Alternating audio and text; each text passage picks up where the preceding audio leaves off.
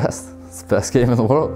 I mean, there's so many things that go into it. There's no one person that can play soccer. Like, you can be overweight, but if you're smarter and there's a role for you on the field, if you can carve out your role. You can be terribly technically, but no one will ever run past you, or you're gonna work everyone into the ground. You can score 1 goal a game, but you're the best defensive team in the league. There's beauty in that. There's completely different ways to play this game. There's completely different ways to win. There's beauty in all of it.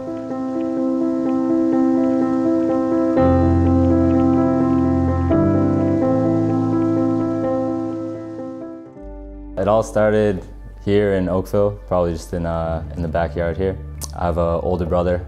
Once he started playing soccer, I was doing everything that he was doing. And then from there, joined Oakville Soccer Club, and then started playing rep.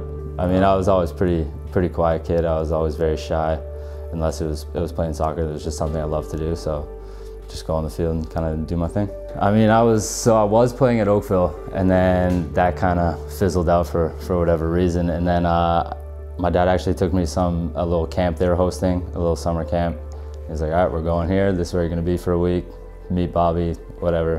It was very informal, didn't really know anything about it, and just went and trained. And there was a bunch of international coaches there, and that was kind of my first experience with Bobby.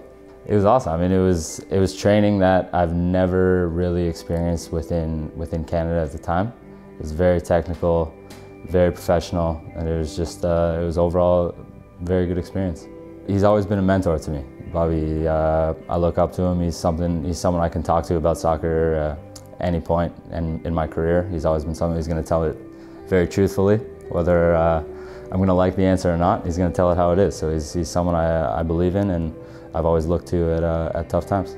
Once I heard Bobby was the coach, it was like, okay, maybe this is going to be a thing for me. And then the more it went on, it was the more I just want to be a part of this, because to me there's so much more upside in being a part of this from the ground floor, building this into something that's going to be big time, because I actually do believe this is going to be very successful in the years to come. And it just makes more sense, like, why play in the States when we can just start building this thing here in Canada. I want to be a part of this, not necessarily for me. I want to be a part of it for the kids who are 10 years old, the kids who are just starting to play soccer now. So it's their entire lives, they're looking at a professional environment. They can see it with their own eyes. They're either going to the games, they're a part of the academies, whatever it may be. But they see it, and they see this as an actual goal they can do, something that they could actually make a life out of, something they can actually believe in. My name is Bekker, and I was forged here.